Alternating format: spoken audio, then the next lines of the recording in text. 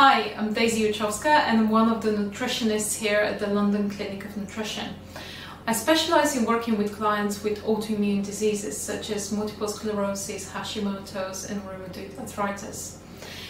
As part of the development of these conditions, your immune system gets confused and starts attacking self-tissue.